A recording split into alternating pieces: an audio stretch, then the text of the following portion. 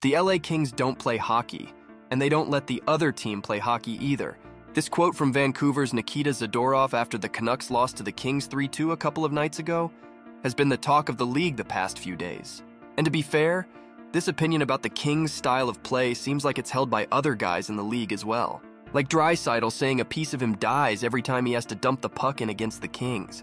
Even Drew Doughty, who's at the center of this play style for the Kings, had this to say. I mean, originally when we brought the system in however many years ago, I wasn't too keen on playing it, to be honest with you.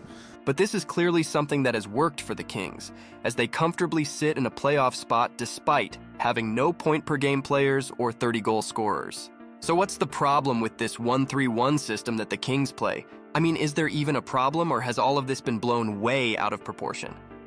Well, for starters, this isn't the first time this 1-3-1 system has been under fire in the NHL. You see the one player up, there's those three across. Philadelphia's prepared, they're taking their time. Yeah, look at this. I mean, they're just going to stay back there. And look at this. Briere just said to St. Louis, you better go forecheck him because we're not going to move. A shield really for the first time in this situation for Chris Pronger is when pucks are really in tight around your feet. That will be the toughest challenge. And here again, we're in that same setup we saw a little bit earlier. This standoff between the Tampa Bay Lightning and the Philadelphia Flyers lasted almost 3 minutes of game time in the first period of the game. And you might be asking yourself, why? The game's just started and it's still tied, so why is neither team trying to attack? Well, the 2011 Lightning were notorious for running this passive 1-3-1 formation, where the main goal was to suffocate the neutral zone by having one of the two defensemen on the ice join two of the forwards to create this wall that spanned the width of the ice. Tampa also used their F1 to guide the play to one side of the ice or the other, and to block any passes up the middle of the ice. So when the opposing team commits to one of the sides, the second wave of players converge onto the puck carrier, leaving him with no choice but to dump the puck in, where the last man back would typically be able to gather the puck with the help of his goalie and allow for a breakout the other way. That's really the core of what makes a 1-3-1 formation successful, but it also makes things a little bit tough to watch. It's a slow and suffocating style of play that doesn't necessarily represent the inherently fast and exciting nature of hockey very well, which is why Chris Pronger wasn't a big fan of this strategy and decided to make a mockery of it by just skating around with the puck in his own end and forcing Tampa to make the first move. But regardless of how painful this might be to watch, this system was effective. The year prior to implementing the 1-3-1, the Lightning missed the playoffs completely. But after head coach Guy Boucher was brought in the following year, the Lightning made it all the way to the Eastern Conference Finals, thanks in large part to their newfound style of play. And the Kings this season seem to have perfected this strategy as well. All of these clips are from the game between the Canucks and the Kings earlier this week.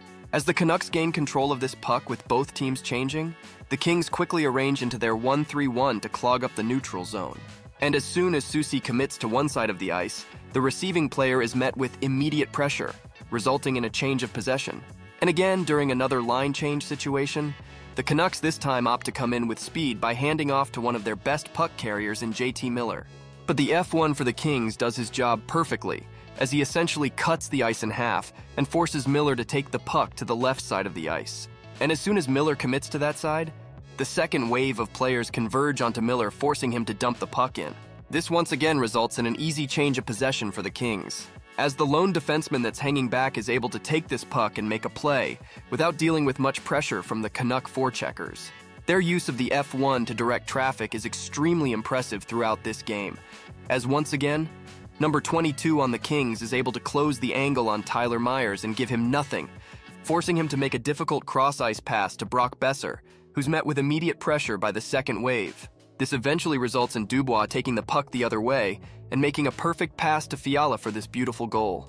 I watched this game in its entirety, and there were probably about 10 instances where the Kings were fully set up in their 1-3-1 formation.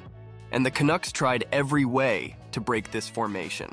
They tried to let the puck carrier dump the puck in. They tried the long breakout pass.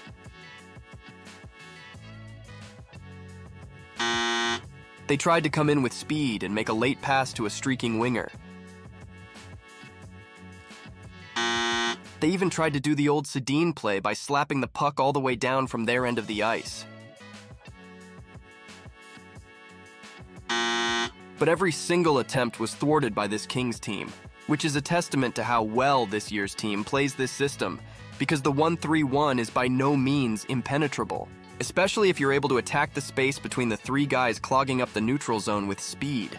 On this play between the same Kings team and the Oilers in Game 4 of the playoffs last year, Ekholm dishes the puck to a streaking Connor McDavid, who's able to single-handedly dismantle the 1-3-1 by attacking the available space using his speed.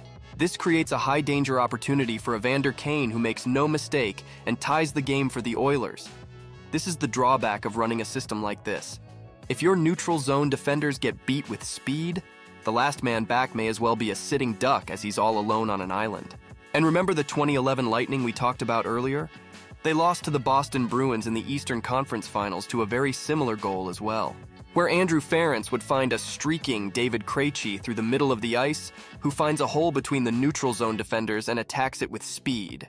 This results in a 2-on-1 for the Bruins from the faceoff dots in, which they make no mistake in capitalizing on. This was the only goal scored in this Game 7, eventually resulting in the Lightning being eliminated from the playoffs. And then for whatever reason, the Stanley Cup Finals were canceled that year. But to be fair to the Kings, they aren't much like the Lightning from 2011 at all, or even the Trap-era New Jersey Devils for that matter. If you look at their stats at even strength, and compare it to a team like the Vancouver Canucks, who most fans would consider to be an exciting team this season, they're really not all that different. Everything from shots for and shots against per game, to high-danger chances, to expected goals.